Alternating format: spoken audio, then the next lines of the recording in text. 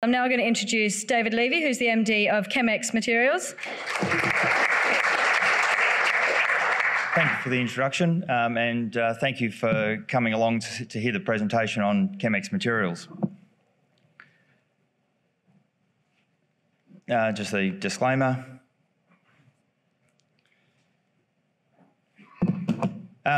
What a time to be in critical materials. ChemX is focused on the development of materials for the energy transition and for the decarbonisation markets that are very rapidly developing. Our current projects are focused on a unique technology to produce high purity alumina that has a much smaller carbon footprint than other technologies. And we've got two tenements on the Eyre Peninsula which are focused on manganese, and the focus for that manganese project is on a high purity manganese sulfate material for the battery chemicals, and kaolin and halloysite. Just a quick corporate snapshot. We listed on the ASX on the 18th of January. Since then, the share price has held up very well. The IPO itself was very well supported. We raised $8 million, and the shareholders for an IPO, we had quite a strong institutional and strategic backing. So we've got a number of funds from the US, Singapore and Europe who are all battery materials focused on the register, and our strategic investors include Neo Metals and Archer Materials, who we bought the tenements from.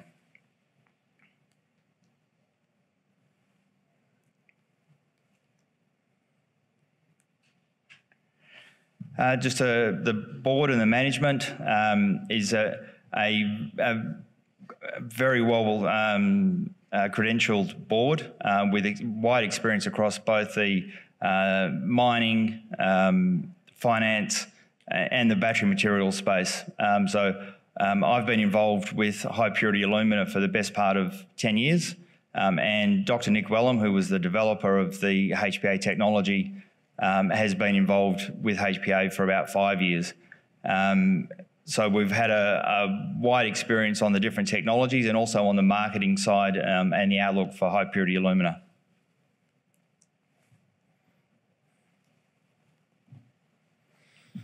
Sustainability, we've just heard the last couple of speakers talk about it. It's not a nice to have. Sustainability and ESG is really what the market demands, and from a good corporate governance and a project development perspective is what we should all be aiming for. We're in the enviable position of starting our project development journey, and so we can put our sustainability framework around how we develop our projects and reduce our footprint from day one, rather than having to retrofit a framework around an existing project.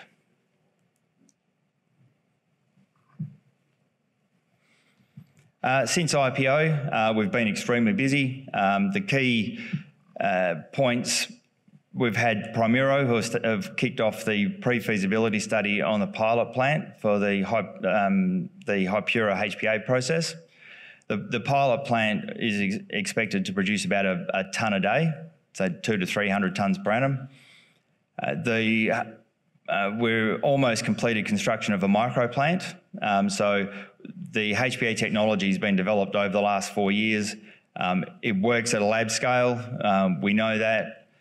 What we're really trying to do is set up a small scale continuously operating plant, so we know the flow sheet will achieve what we expect it to achieve. So we're expecting delivery of that micro plant in the next couple of weeks, commissioned over April, May, and then we get into the optimisation process, which we can then feed into the pre-feasibility study, which we're expecting to have finished by the end of this quarter. We've undertaken our maiden drill program on the tenements on the Eyre Peninsula. We secured a driller the day after we listed on the ASX, and that program was completed in March.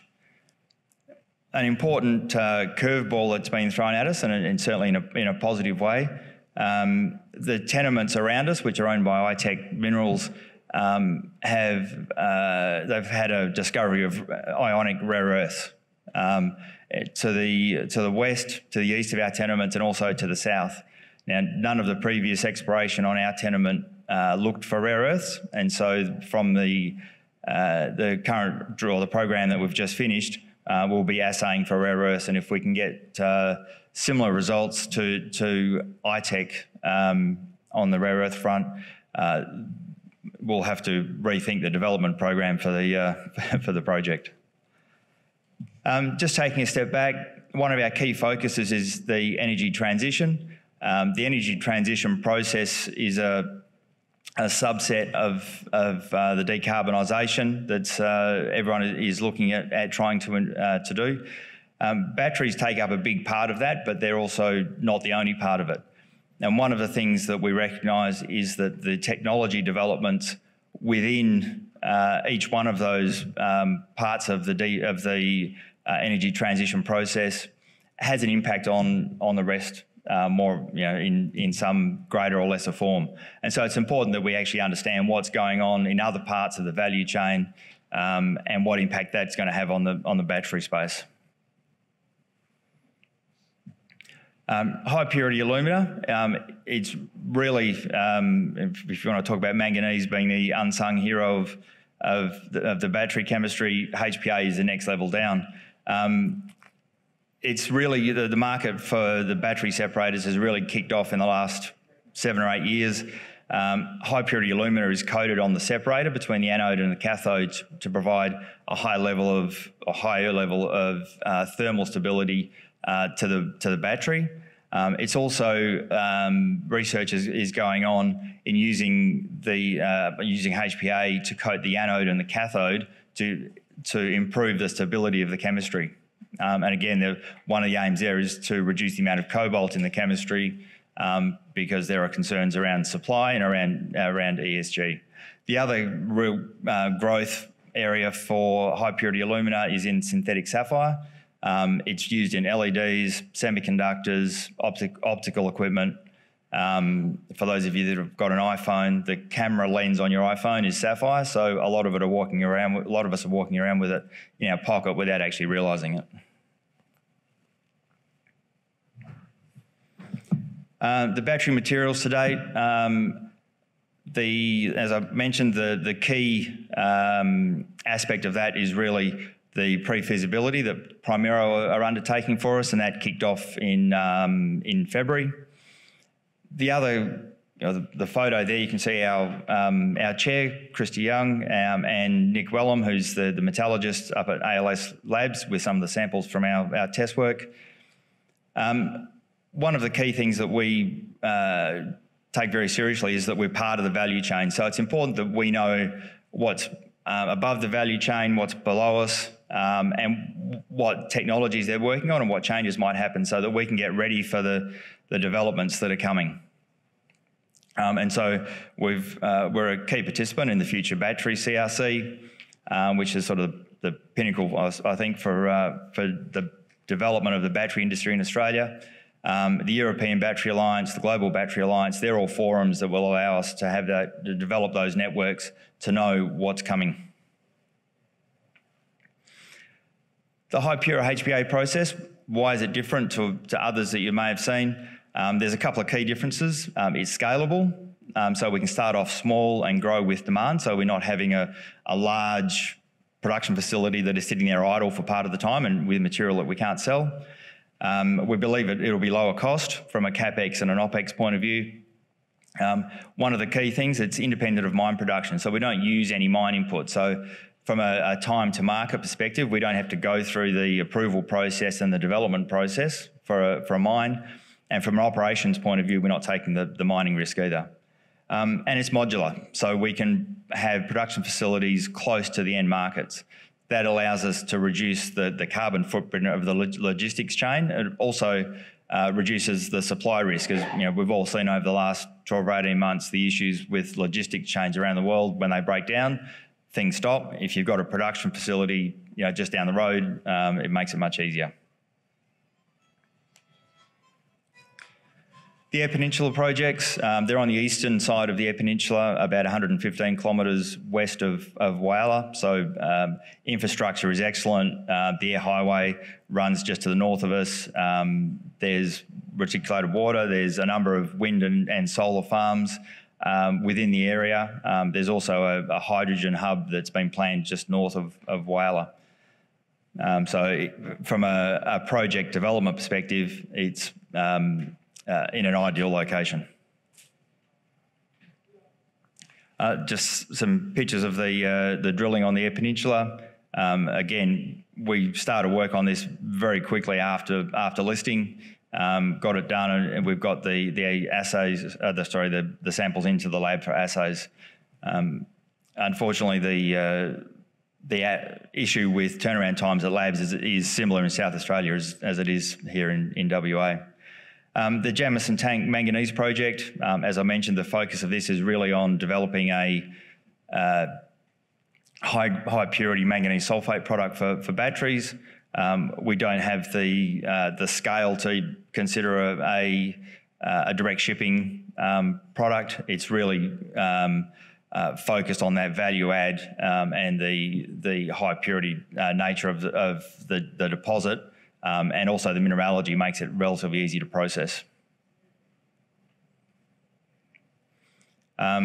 We just went through the role of manganese in lithium batteries, so I won't bore you with going through that again, but it is very much a case of a number of key players, Volkswagen and Tesla, looking to increase the percentage of manganese in the battery. So the key takeaways from this, ChemX Materials is really it's a materials technology business. We believe the projects we've got at the moment, the high purity alumina is very, very advanced, and we'll be pushing hard to get the pilot plant built early next year. And then once we commission that alumina we need to, we move straight into a commercial scale production. The micro plant that we're starting allows us to produce samples to start the qualification process with buyers. The development of the pilot plant early next year will allow us to give us the bigger volumes that the final stages of qualification needs. And with the Eyre Peninsula, those projects are being developed. The test work for the manganese sulfate product, the initial test work is a couple of weeks away from being finalised, but is looking very positive. And we'll move straight into optimising that process with samples from the current or from the recent drill program. As I said at the start, the critical minerals, is a very exciting place to be. The technology developments that are happening, the changes in supply chains are all opening up opportunities. Our strategy is to really take advantage of those opportunities on top of the projects that we've already got. So I think between having rapidly growing markets, technological change, and having the team to be able to take advantage of those changes really paves the way for a very bright future for ChemX. Thank you for your time.